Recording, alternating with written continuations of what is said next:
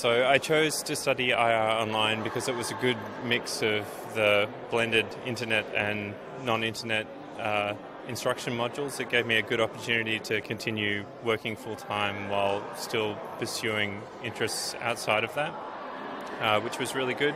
And also the European perspective. I think for me, coming from Australia, it was very different and a very different structure of a lot of the courses that were offered around my home country. So I really liked both the flexibility of the instruction and the difference in the subject matter that was offered.